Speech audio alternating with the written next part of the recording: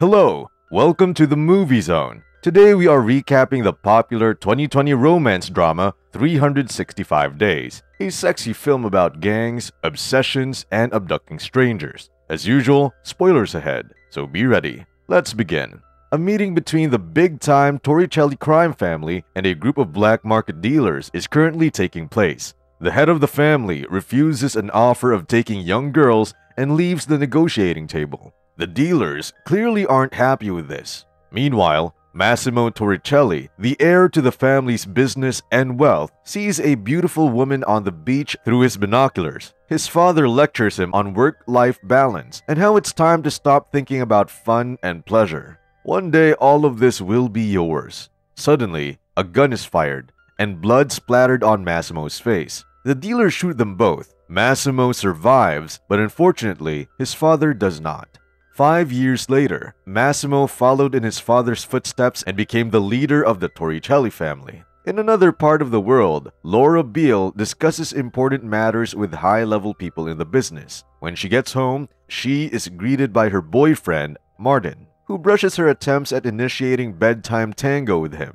With no one to satisfy her desires, she opts to grab her trusty pink vibrator and make her night a little less lonely. Laura celebrates her 29th birthday with Martin and some friends. Martin arrives and reveals he went ahead and did some sightseeing at Mount Etna without Laura. Frustrated, Laura decides to take a stroll around town. She runs into the mafia boss Massimo, who kidnaps and brings her to his villa. She wakes up in the morning in an unfamiliar place and is locked inside her room the entire day. When nightfall comes, she notices the door has been unlocked. She's finally free to leave the room. She explores the villa for a short while and finds a huge portrait of a woman hanging on the walls of the fireplace, oddly resembling her.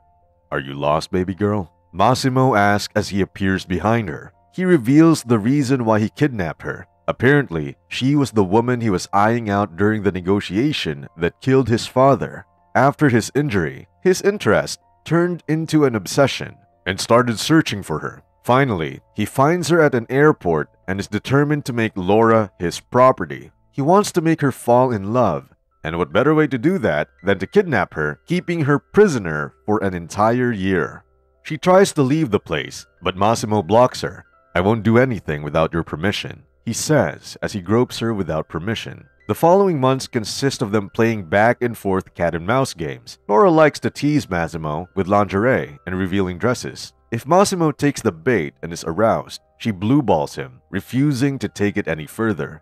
Although after a while, they start opening up, revealing more and more details about their life. Laura is teasing him again when he grabs and cuffs her to the bed. He forces Laura to watch as he has a good time with another woman. After that strange encounter, Massimo releases Laura and asks her to get dressed for a visit to the club. Laura returns to her room and takes a minute to process what just happened. At night, she arrives at the club and again chooses to annoy Massimo. She wears a dress that's a bit too short for Massimo's liking. "Don't provoke me," Massimo says. She continues her antics by flirting with a man from another mafia family. The man actually starts acting freaky and gropes her. Massimo sees this and rushes to Laura's rescue by dual-wielding his handguns. In a tense moment, Massimo and his friends point their guns at the opposing family as Laura is taken out of the club. The next morning, Laura wakes up on a yacht. Massimo and a fellow mafia member, Mario, are arguing about something. Things are getting heated when Laura steps in and tries to apologize for her actions. Massimo reveals he shot the man's hand as a punishment. This starts a mafia war between the two rival families. He blames Laura for the mess, and the two start arguing and throwing curse words around. Laura accidentally falls off the ship. Massimo jumps in to save her from drowning. The two then passionately bang non-stop after she regains her consciousness. Massimo says he'll be taking Laura to a ball tonight. Laura's concerned about not having clothes to wear, so she visits some fashion designers to pick out the best outfit for her. In the evening, they arrive at the ball fully suited up. They seem to be having a great time when a woman named Anna interrupts them. She introduces herself as the first and real love of Massimo. Expressing her disappointment, she caresses Massimo's face and threatens to kill Laura. She then gives a final scornful look and walks away. Laura demands an explanation. Apparently, She's the ex-girlfriend of Massimo and was dumped the day Laura landed in Sicily. He assures Laura she'll stay safe in his care and will handle Anna.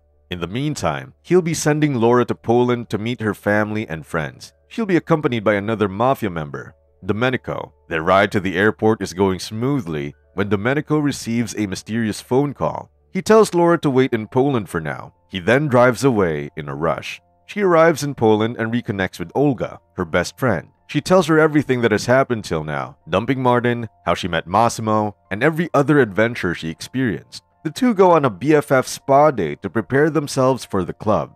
They arrive at the scene, and Laura has clearly undergone a major makeover. The two indulge themselves in nightlife experience. Laura runs into Martin, who's looking to give an apology. Laura tells him to leave her alone, but he stays persistent and follows her to her room. To their surprise, Massimo was waiting for her and tells Martin to leave her be.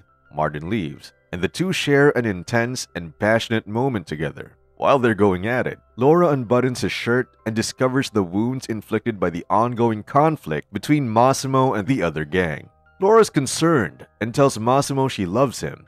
He proposes to her in the morning, and Laura says yes. Massimo wants to meet Laura's parents and goes on a shopping spree for clothes to wear. They arrive at a wedding where they await to meet him for the first time. Laura warns him not to tell them of his gangster status. Laura's father invites Massimo to talk over some vodka. Mario informs Massimo of the rising family tensions. Laura arrives at the meeting and mentions not feeling well. Massimo tells her to visit a doctor, but she brushes it off and quickly changes the topic. No one from Poland is allowed to be at their wedding, even her parents. He says he doesn't want them to know what he does for a living.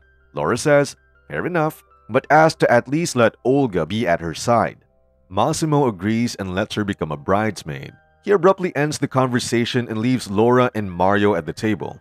Laura smiles at Mario and says, I think you don't like me. Mario says it's nothing personal. He just hates the whole situation Laura inadvertently created. He tells her she plunged the family into a state of confusion. He then grabs his hat and bids her farewell. When Olga visits her, Laura reveals she's pregnant. Olga persuades her to inform Massimo about it. To prepare for the wedding, Laura tries her wedding dress on while Olga and another mafia member accompany her. Later that day, Laura decides to call Massimo and asks if they can talk after dinner. Meanwhile, Mario, the mafia member, receives a call concerning the safety of Laura. A rival mafia family is on the way to kill her. Mario rushes to inform Massimo of the dangerous situation his fiancée is facing. Mario arrives and leaves his vehicle, rushing to see Massimo. Laura's car enters a tunnel, but nothing comes out of the other side. Something bad might have happened. Mario arrives. It's too late now. Massimo falls to his knees and cries. What do you think about this movie? Tell us in the comments below. Check out other episodes of our channel, and be sure to like and subscribe. See you next time.